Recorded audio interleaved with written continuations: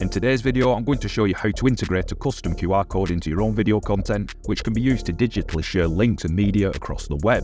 Let's jump in. First up, we'll want to head to qr.io, which is a QR code generator that offers a 7-day free trial. All you have to do is set up a free account to get started. There's all kinds of different QR code generators that offer different trials and plans, so feel free to browse the web to find one that best suits your needs. Once you're all set up, we can click the Create QR Code button just here to create our first QR code. Next, we can choose what type of QR code we want to create, including website URLs, app downloads, options to share media files including images, videos and audio files, just to name a few.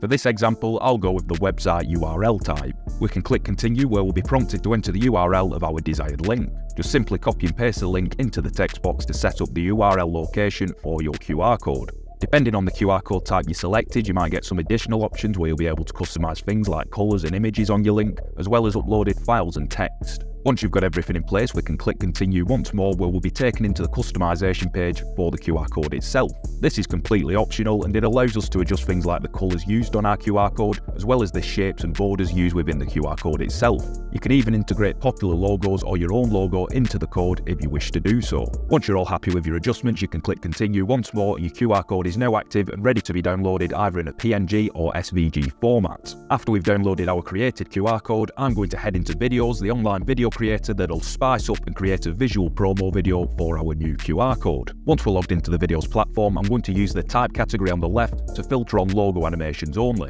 Next, we can browse through the thousands of templates Viddyoze has to offer and click Customize when we found one we like the look of. Once we're in the main customization screen for our chosen template, we can use the media section here to upload our QR code we created. This template I've chosen also has a text option in which I can use to type in a short call to action that'll be integrated into my video. We also have options to adjust the colors used within the template if we want our video to be on brand or to fit a seasonal look. Most of our templates also have a variety of audio options we can preview and choose from, meaning we don't need to mess around with other external softwares when it comes to adding music or sound effects. Once we've been through our adjustments, we can hit the preview button at the top here to get a glimpse of our QR code video. If all looks good, all we have left to do is hit the render button and Viddyoze will start putting together our creation. After a couple of minutes, we'll be able to download our video in an MP4 format, ready for it to be shared on social media or wherever else you desire. And just like that, we've put together an animated QR code video in no time at all without using complicated editing software. You can try Viddyoze completely free just by following the link in the description box below.